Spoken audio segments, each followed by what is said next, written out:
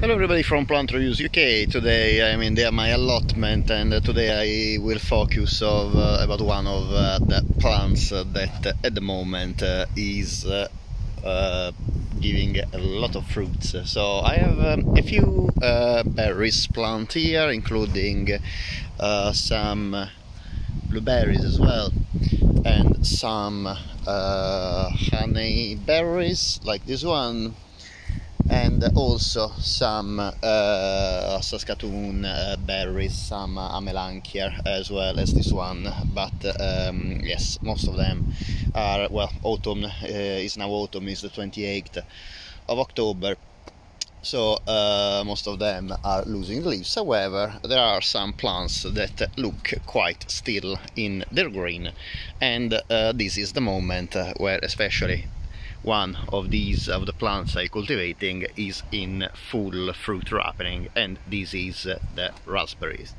My raspberries are indeed in this period in the peak time for fruit production, and in particular I have in the allotment the autumn fruiting varieties.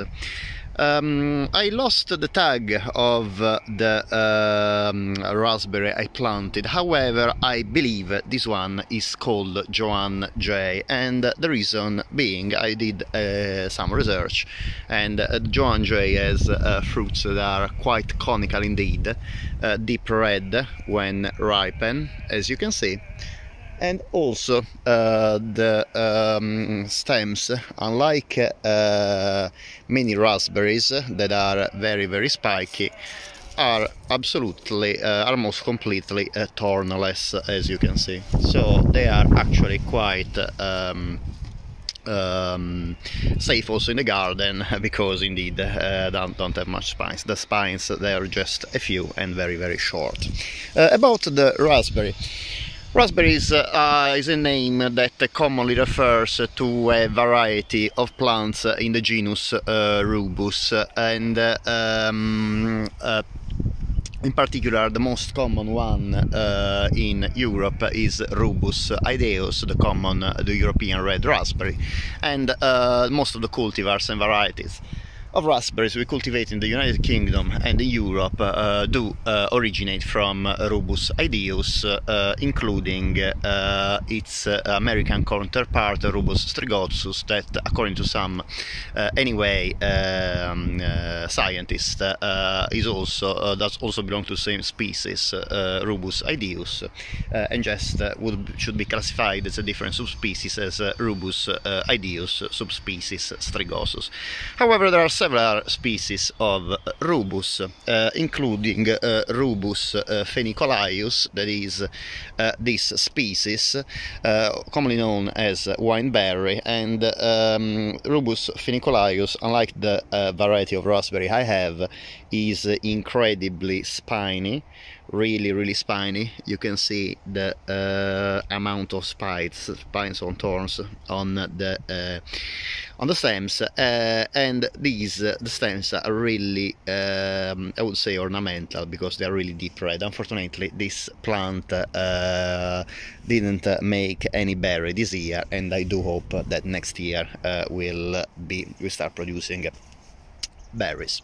Going back about the raspberry flowers are really a great source of nectar for insect pollinators, especially honeybees, as you can see now. This one is pollinating indeed one of the flowers of the raspberries. And also a nice thing about the raspberries is that the flowers are also auto-pollinating, so basically the fruits will be produced even if the honeybee pollinates the flower of the same plant with the same pollen, so when goes from flower to another. So really it is pretty easy to get a lot of fruit crops from raspberries anyway. The name raspberry comes from an old Anglo-Latin word that is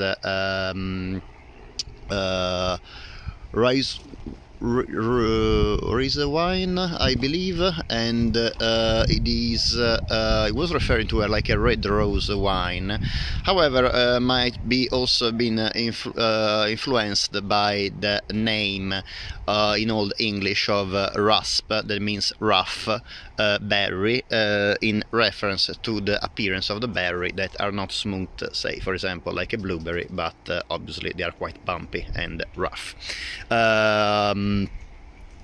Anyway, regardless the names, what is really appreciated about these plants are definitely the fruit and the easiness with which you can cultivate this plant in gardens and allotments as well.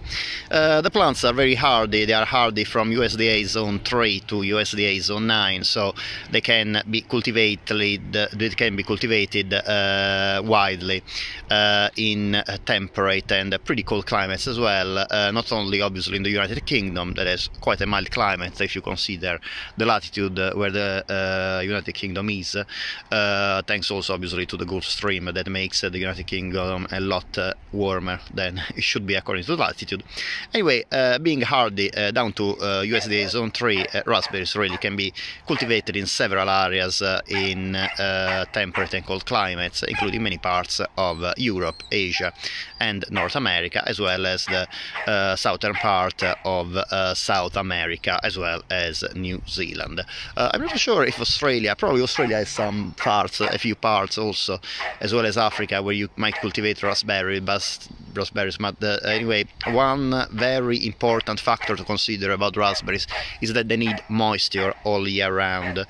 They are not, I'm sorry for all the noise around, but obviously my allotment is quite close, it's quite central in the town I live, so there's a lot of dogs and people coming around. About the cultivation, again, the moisture is a particularly important factor, and they need really water all year round. They don't really like waterlogged conditions, but I would say that they can tolerate dampness all year round. My area is very close to a river, and in winter actually sometimes gets flooded, so for a few days this is not really ideal for raspberries, but I would say that these varieties in particular have been here for about 1 year and a half now. So they saw winter last year. There was very cold and also quite wet, and they did very well. The ground here is clay, so obviously it doesn't drain very much, and the raspberries were still able to grow perfectly fine. About exposure, ideal exposure for raspberries is full sun, but they can tolerate partial shade, and actually raspberries are so easy to grow and to propagate.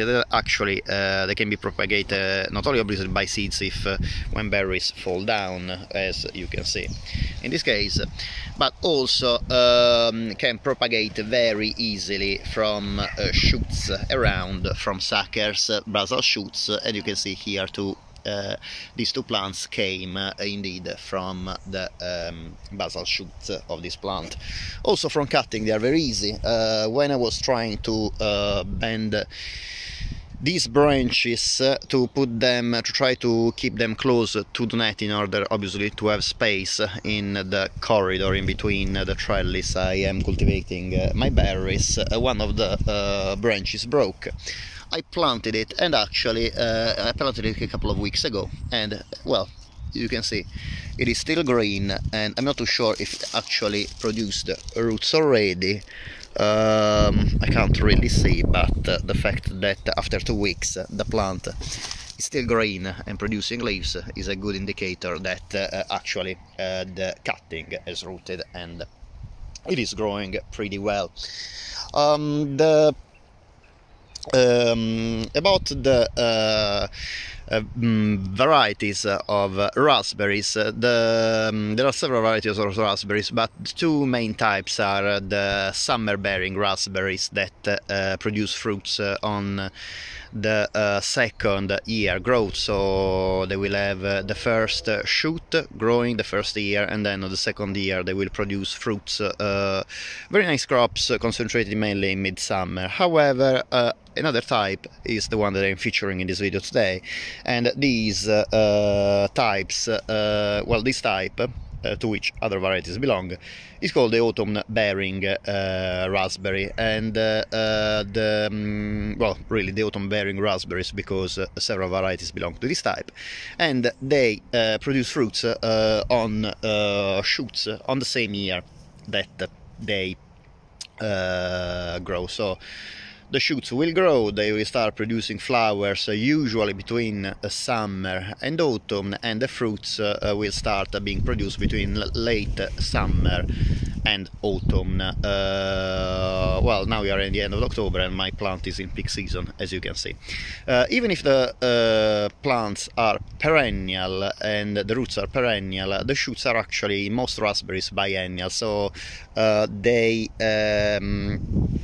have the peak production, like for example in midsummer raspberries on the second year of growth, and even the autumn raspberries, anyway, the autumn-bearing raspberries will produce the crop in the first year of growth of the shoot of the branch in autumn, but also they produce a crop the following year in summer. And the flavor and the high yield, the yield of the berries is different according to the varieties. A midsummer variety is very famous in the United Kingdom is Toulamen, for example. However, the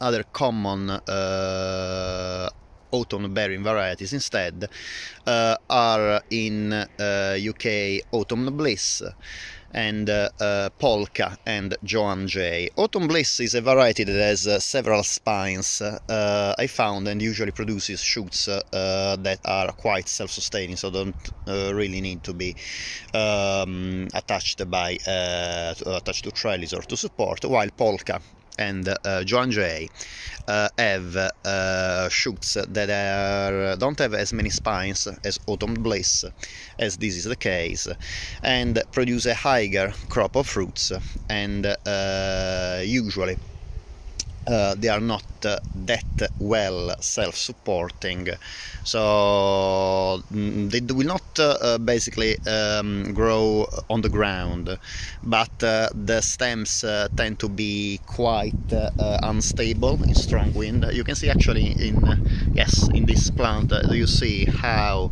the stems are quite thin and they are moved by the wind, and this is the reason that anyway I tied them to the trellis, or anyway I am entangling on this trellis and entangling them on this trellis anyway.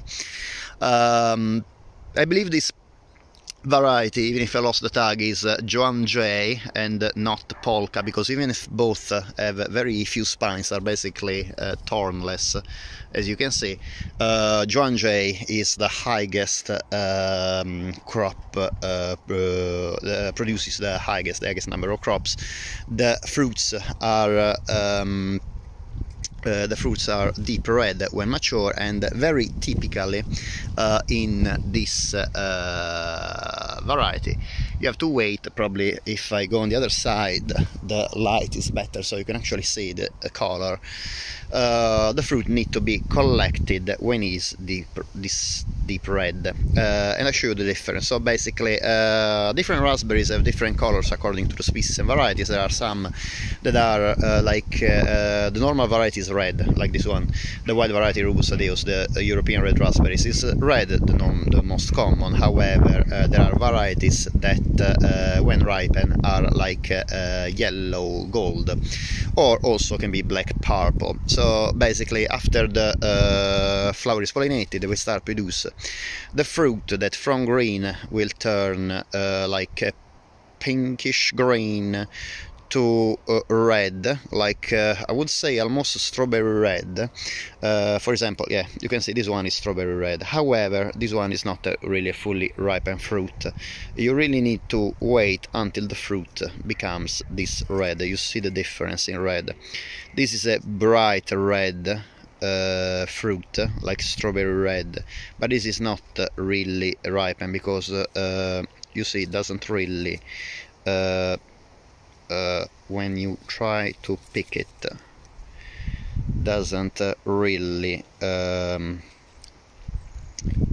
comes out from the torus. The torus is the middle part, the hard part. This one instead is very deep red, and is actually very easily picked. So you see the hard part stays on the fruit, stays on the plant, and you can actually eat it. And very flavorful, very intense, and very very nice. I'm very glad to have this plant. Yeah, as I said, the Joan J is also famous for the fruits to be very flavorful, very rich in very nice taste, very rich in flavor, and not only just sweet. And I really love this variety. So as I said, I'm very sorry I lost the tag, so I can't be 100% sure that this is Joan J. However, by the research I have done, and also remember that Joan J was among the plants I planted, the tulamine and the autumn bliss. The tulamine obviously can't be the tulamine, because tulamine is midsummer. I also planted the autumn bliss and the polka in my garden together with the Joan J. However, I took some cuttings last year. The only cutting that actually rooted in the allotment is this one. Is the plant that now produced this beautiful plant. Is the cutting that produces now this beautiful plant and this beautiful cropping, and I strongly believe that this is Joan J, and I will pick another fruit because it's really tasty and nice, and I will eat it again. Really nice. So about pests, usually they are quite resistant to pests. However, one of the factors you have to consider, especially for autumn bearing varieties, is that sometimes fruits might be attacked by molds like these ones. Unfortunately, it has been a bit rain the past days, so yeah, these are problems that might affect the crop. About the other features of raspberry growing, I know some varieties they can be planted in pot, and this is also good to avoid the raspberries escaping through suckers like they are doing in my allotments. However, if they escape, you obviously need to cut them down, and you will be able to keep them at bay. Also remember that raspberries really, especially the cultivated varieties, are really tend to produce very high crops. So even if they escape, it means you will get even more fruits, unless obviously become so invasive that they invade everything. But I'm sure you will be able to keep the plants at bay in case you need. So in summary, I really would recommend raspberries for allotments and for gardens. Remember, they need to be monitored to avoid them propagating and become too invasive. However, really they bring some of the best tasting fruits that you can cultivate in the United Kingdom. They are really hardy, really easy to keep, and also they have their flowers really attract a lot of insect pollinators, and especially because, well, now we are already in late autumn, almost in November, and they are still producing flowers that provide nectar to insects. So especially in this period where honeybees are trying to collect as much nectar as possible before obviously the winter where there are no flowers, it is very important to provide honeybees with as many sources of flowers as possible, also for keeping our wildlife active and growing, and considering the really important work that honeybees do pollinating the fruit crops in the United Kingdom as well as basically worldwide. As usual, I hope that you enjoyed the video. Thank you very much for watching. If you like this video, it would be great if you can please give a thumbs up, and if you like this video and the other videos on my channel, it would be great if you can please subscribe. It is completely free for you, but subscribing you will notify the YouTube channel that you enjoy my video, and YouTube in turn can promote my videos on the platform. As usual, thank you very much for watching, and I hope to see you next time. Bye.